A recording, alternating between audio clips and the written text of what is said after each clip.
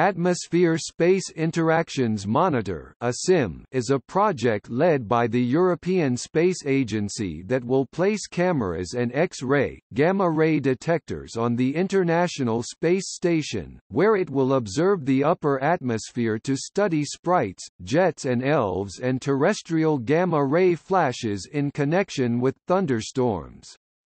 It is hoped that measurements of these phenomena from space will contribute to the understanding of Earth's upper atmosphere. The ASIM components, originally planned to be completed in 2014, were launched on the 2nd of April 2018 and mounted on the Columbus External Payload Facility on the 13th of April 2018. Danish tech company Terma A.S. is running the technical part of the project for ESA, and DTU Space National Space Institute from the Technical University of Denmark provides the scientific leadership of the project.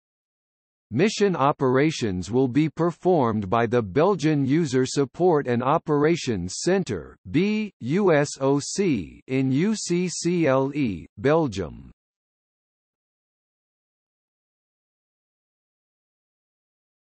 Topic: Instruments.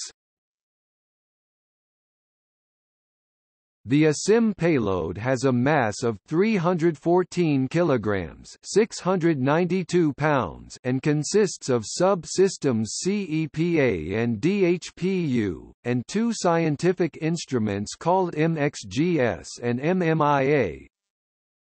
The Columbus External Payload Adapter (CEPA) and Data Handling and Power Unit (DHPU) form the structural and electrical connections, respectively, to the Columbus module. The Modular X and Gamma Ray Instrument (MXGS) is a pair of terrestrial gamma ray flash (TGF) detectors. The low-energy detector is sensitive from 15 keV to 400 keV, and the high-energy detector is sensitive from 200 keV to 40 MeV.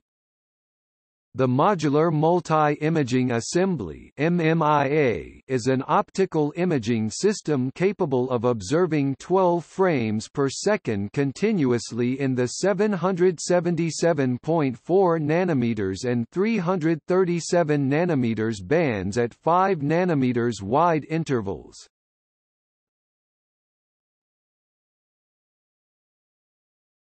Topic: See also: